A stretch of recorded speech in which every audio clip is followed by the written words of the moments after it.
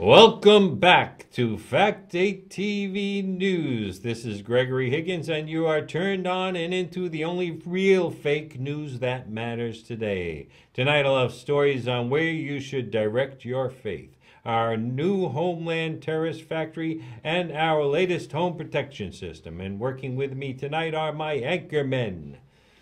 Mike Siri here with stories on genetically engineered tofu cattle, a new super turbo laxative, how we will soon fuel up our cars and ourselves at the same time, and the future of making power with your poo. And also with us tonight is Anchorman Jeff Semperbon here with stories of gender identity confusion, how future politicians will need to prove a fraction of percentage of Indian DNA to complete an election, and how social media can prove who is most racist in a political conflict, and how historians need to correct history to show all the positive influences Russia has had on the evolution of our democracy. And now I'll turn it over to Mike with his first story on the future of tofu cattle. Thanks to the current craze of genetic engineering and the need to reduce methane gas emissions from beef cattle to help reduce global climate change, Onoko genetic engineers have developed a way to produce tofu from cattle. Yes, you heard that right. By inserting soybean genes into cattle embryos, Onoko scientists have been able to produce tofu cattle. As these exciting new hybrids graze and grow, all that red meat muscle turns into strong and firm bean curd. These new tofu cattle have the same strength and firmness of beef cattle, and no more dastardly methane gas emissions. Now just think, you'll now be able to enjoy the healthful benefits of bean curd without the stigma of being a whiny, wimpy vegetarian. You'll know that a hapless creature died for your tofu, so you can enjoy your meal like a real American. Our engineers are also working on further progress and hope soon to announce the development of dairy cows that will actually produce soy milk. Although these cattle are still in the development stage, the only worry has been that the methane emissions produced will now be transferred to the consumer. Very likely. Worry to make some more gas. Here we go. Thank you very much, Mike, for a very informative story. It's been truly good. Jeff is going to have the next story on non-X discrimination. In a lawsuit that could be straight out of the children's TV show Sesame Street, the letters F, H, J, Q, and V have filed suit against the city of New York, claiming discrimination. The complaint argues against the city's new law, which took effect on January 1st, and which allows parents to list their child's gender on their birth certificate with an X rather than specifying a gender. The letters F, H, J, Q, and V, claiming to represent all non-X letters, say in their complaint that the designation of X to indicate non-identified gender unreasonably stigmatizes other letters and gives the appearance of a government attempt to unfairly establish X as the exclusive standard for designating gender non-identity, infringing on the rights of other letters to be equally used to designate their parents' choice not to identify their child's gender. If parents want to list their child's gender as D or R or any letter other than X, the city's discriminatory policy doesn't let them do that, the complaint says. Even more appalling is that the city said this law was passed to give parents the freedom to let their children eventually choose to identify the gender they want. But it doesn't do that. It only gives them the choice of male, female, or X. If they choose to identify as G or U or any other letter, this new law doesn't let them do that. It's a complete sham of choice where the only non-gender identifying choice allowed by the oppressive regime is X. Fak'd TV News has reached out to the city for a response, but as of yet have not heard from the city's legal department for any response to the lawsuit. Oh, very interesting. I don't know how many sexes there are now anymore. It's the male, female, And X. Well, and X. yeah. X marks the gender. And apparently there'll be F, H, Q, U, and Z. Whatever they come up with. You know, kind of, what do you... An alphabet soup of sex. And then we'll have symbols, and it'll be the formerly known as Prince. Maybe it'll be some new kind of sex organs that people come up with one of these days in some factory or, laboratory or something like that. Or he's made of bean curd, perhaps. Oh, well, that'll be interesting. Anyway, I have the next story. Faith in what? In the wake, or should I say tsunami, of the Trump presidency, scientists across the country have put the push on for the race to send people to colonize Mars. The first 2 years of the Trump administration has clearly shown that the country doesn't need science and can instead rely totally on a faith-based approach and or Trump's natural instinct when dealing with such diverse issues such as pollution, climate change, potential disease pandemics, and cybersecurity. Realizing that their highly skilled work and ingenuity is no longer wanted or needed in this country, many scientists have taken the initiative to move it to the next level on another planet where they say that their skills and experience will be appreciated. Unfortunately for these scientists, their value to society is severely hampered by their lack of faith in God and their unwillingness to accept President Donald J. Trump as their new Lord and Savior. And in order to continue to pursue their work as scientists, they have in fact been forced to plan their escape to another planet, one that is godless and inhospitable to human life. So let's give them all a big send-off and praise the Lord for their new refugee status.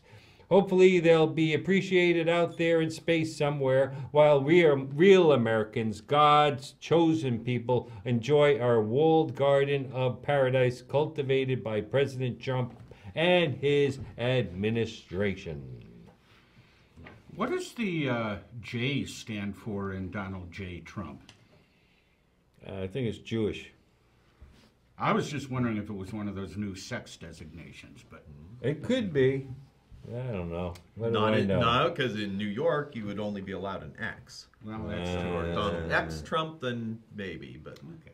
we'll see Anyway, if the lawsuit Mike. changes that. Mike's coming up with our next story. Mike, we're going to turn it over to you. Well, in these fast-paced, have-to-get-things-done days, most of us are on the run and don't have time to eat properly. And in all these days where we try to keep pace with work, with the children's activities and business deadlines, it seems as though we have no option other than eating fast food, even though we may not like it. And fast food absolutely does not provide you with the proper amount of fiber needed to keep you regular. Because we care about your regularity, our nutritional scientists at Onoco Products have come up with the much-needed relief.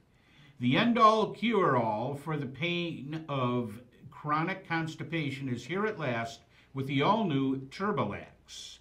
TURBOLAX will give you the immediate and instant relief faster than any laxative on the market today. That's because TURBOLAX is the only laxative that is fortified with millions of microscopic scrubbing brushes and eukanuba wax. So your bowels will be immediately scrubbed clean, waxed, and left with a slippery, shiny clean and ready for your next movement. The worries of living a life depending on a diet of junk food is over. Eat all you want, because no matter what you eat, it's all coming out clean and easy. Just remember, TURBOLAX will keep you clean from your rooter to your tutor. Thank you very much, Mike. You should also remember that with TURBOLAX, you can win the race to the toilet. That's all you need is a turbo to get you going. All right. And Jeff, you got our next story. With the recent announcement that Massachusetts Senator Elizabeth Warren is planning to run for president, Wall Street executives are scrambling to document their own Native American heritage in preparation to opposing her candidacy. Senator Warren has long called for increased regulation of the financial sector, and banking and investment executives worry that a Warren presidency might bring stifling new regulations that'll limit their ability to profit from gambling and financial instruments while leaving it to the public to cover their losses. To oppose her on an equal basis, they hope that establishing Native American ancestry themselves will give them greater credibility that they'll have the best interests of the country at heart. Surveys show that Native Americans are one of the very few groups that's viewed positively by a majority of American voters across a broad range of demographics, and financial corporate executives hope that establishing their Native heritage using sketchy DNA testing will gain them a more favorable view by a public that's already largely forgotten their complicity in the 2008 financial crisis.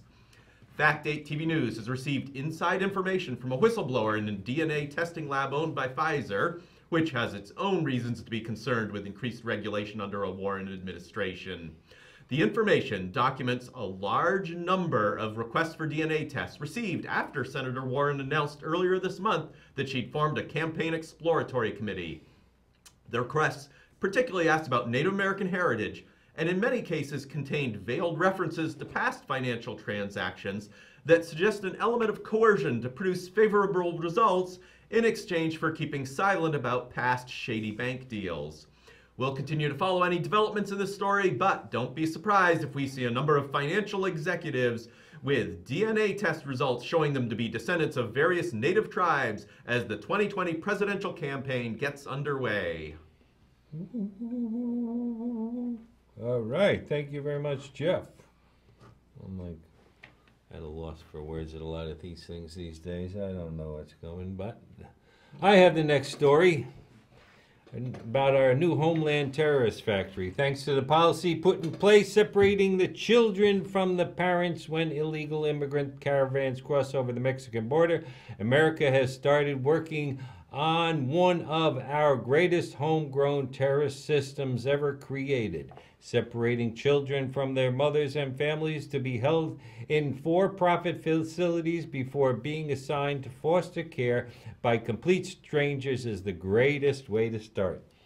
Raising traumatized, love-deprived children and keeping them locked in cages creates anger, frustration, emotional pain, and a lifetime of never-forgotten resentment and hatred towards a child's captor, which is the greatest way to start children on the path to becoming future militant opponents of the government. While only a small fraction of these individuals will ever actually take up arms against our society, large numbers of traumatized children will assure a steady supply of future terrorists to threaten the citizens of America. This new system of family separation to promote future terrorists greatly helps to maintain job security for the positions of Homeland Security and terrorism task forces for decades to come. And terrorism is actually healthy for the economy. It creates a wealth of jobs, increases firearms and ammunition sales, keeps EMTs, hospitals, nurses, doctors, police, firefighters, and prosthesis manufacturers busy. Not to mention the bonanza for the media and free dramatic news coverage of every thrilling attack. And not only that, but terrorist attack help to bring common people together for a common good, fighting terrorism. Look at the current political landscape. One might despair of ever regaining the unified bipartisan spirit that the country enjoyed in the wake of the September 11 attacks. But a future wave of attacks has the potential to unite the country again. So if anybody ever comes to you, complains about lonely, traumatized immigrant children being locked up cages, you can just honestly and openly remind them that it's all for the good and safety of the American people, and it's all part of the effort to make America great again. God bless America. That, you know, it's a good point, because a lot of people don't realize that to get better, you got to first hit rock bottom. That's right. You know, I mean, you got to get to the bottom before you can go up. That's right. Thank you very much. Mike, and you got our next story on. Well, thanks to a new type of high-octane corn liquor, ethanol, you can now fuel your car and drink it, too. The future is coming, and it's already here. It approaches so fast we can't keep up with it, because as soon as the future gets here, it's already gone on to the next level. The future of auto fuel is changing fast and drastically. With the advent of self-driving cars in the near future, the worries of being arrested for drinking and driving is soon to be long gone. Having a car that drives itself means that we'll all soon have the ability to go out and drink and drive all we want and never worry. The biggest worry you may have now would be walking up to the front door of your home and getting the key in the lock. And thanks to the newest corn liquor channel, you won't even have to stop at the bar or liquor store. This new fuel is entirely safe for consumption without the additives of previous ethanol-based fuels. With this safe new formulation, a fuel line can run straight from the tank into the passenger and driver seats, ready for immediate consumption and alcoholic satisfaction. So now, you can thankfully tell your friends and family that scientists are actually good for something. Right, I knew they would come up with something. It doesn't really say how it tastes, though. productive. Well, you know, after the first two, does it matter? Yeah, but those first two might be a little hard to choke down. Well, that's true, that's true. But it's progress. It's a step in the right direction. Not perfect. Progress, not perfection. I heard that somewhere once. Anyway, thank you very much, Mike. And Jeff got our next story. As most of our viewers are aware, there's been a tough competition recently to determine who was most outraged by a confrontation between a group of Catholic high school boys from Kentucky and a Native American drummer at the Lincoln Monument in D.C. recently. Conservatives and liberals have been competing ever since on social media to see who can be the most offended. Conservatives are defending their champion, Nick Sandman, the hapless student respectfully waiting for a bus ride when he was aggressively approached by a scary-looking liberal activist brandishing a stick, apparently triggered by his Make America Great Again hat. On the other side, liberals are defending their champion, Nathan Phillips, who is surrounded by a mob of MAGA-hatted young thugs while peacefully protesting. Accusations have been flying as each side aims to portray their champion as the true victim and cast aspersions on the motives of their opponents. But as hard as they've tried, neither group has managed to complain as bitterly as the undisputed winner of the contest, Shar Yakataz Benyamin, who says he's a victim of both groups and of the media. Mr. Benjamin, who describes himself as a secured party Hebrew Israelite American national of the tribe of Benjamin, says that both the Covington High School students and Nathan Phillips are getting all the press attention that should belong to him and his fellow black Hebrew Israelite protesters. I'm just so sick of all this media attention calling out these kids in their MAGA hats as racists. My group and I have been out on the streets promoting black supremacy for years, and we get ignored. True racism takes time and effort, takes dedication to a cause you truly believe in, and working to see the slaughter of those who don't look like you. But these little punks just get off the bus from Kentucky and get to be called racist just for putting on a hat? That ain't right. And then this old Indian guy gets all the credit for harassing these little punks when we were there yelling insults at them for an hour before this old coot showed up. It's not fair. This guy comes in banging his drum and chanting like some pathetic street musician who's performing for free at a demonstration because he knows he ain't good enough to make any money in a subway station. This guy just comes waltzing in with his drum, and all the Trump supporters are giving him credit for harassing their MAGA hat kids. It's pretty clear that the media on both the right and the left are being controlled by Satan and refusing to help us get out our message, ignoring us while they give all the credit to some people who just happen to fit into their narratives, while ignoring our group who started this whole thing. For both the breadth and bitterness of his complaint, social media judges of the contest were unanimous in picking Mr. Benjamin as the winner. We do apologize to Mr. Benjamin and his group for only quoting a small portion of his 23-minute complaint, but we had to edit out the portions with language we're not allowed to use on community access television. Thank you very much, Jeff. We are living in a time where everyone's offended in one way or another. Right? That's for sure. That's for sure. So much offenses being offended over here. Anyway, Mike, you got another magical invention that you want to talk about, don't you? Absolutely. We are right now in the process of marketing and distributing one of our latest and most inventive creations ever. Your human waste can now be turned into power to create more than enough electricity to run your house and electric car.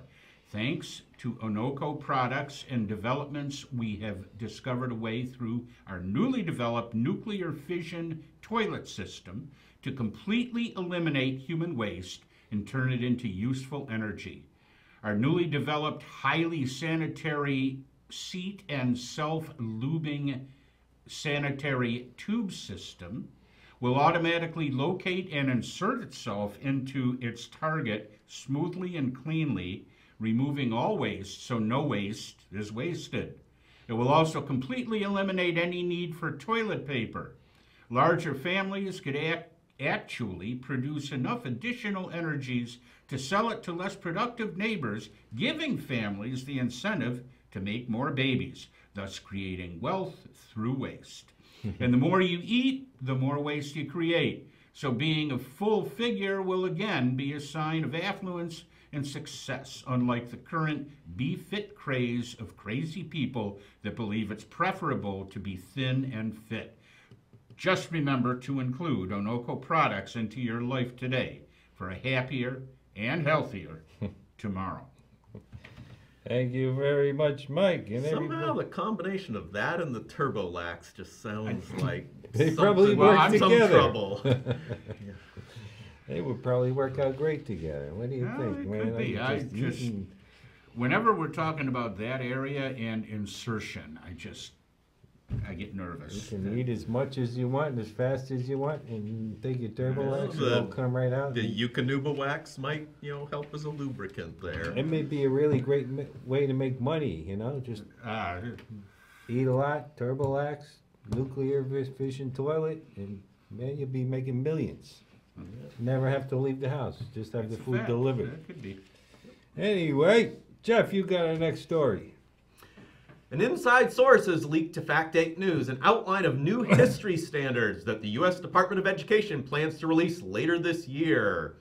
Motivation for the revised standards appears to come from a realization of the degree to which past anti-Soviet propaganda during the Cold War has skewed Americans' understanding of how our Russian allies have aided and benefited our country through its history.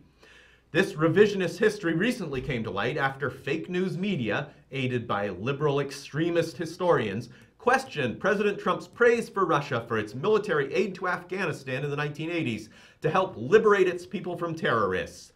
The new guidelines are intended to set the record straight.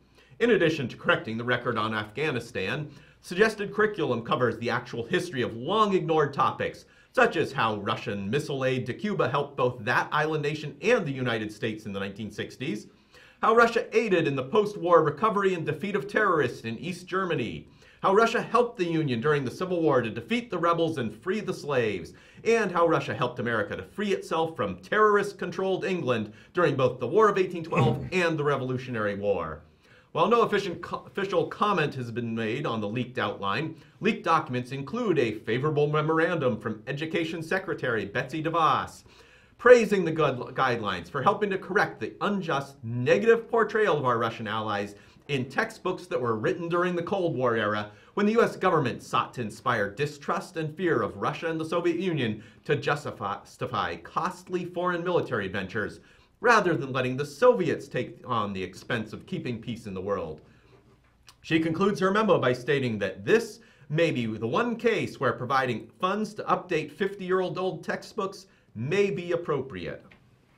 Thank you very much, Jeff. It is a shame that on how many people believe Russia is actually our enemy and that they've actually been doing so much good for this country. It's unbelievable. Yeah, It's they- totally unbelievable.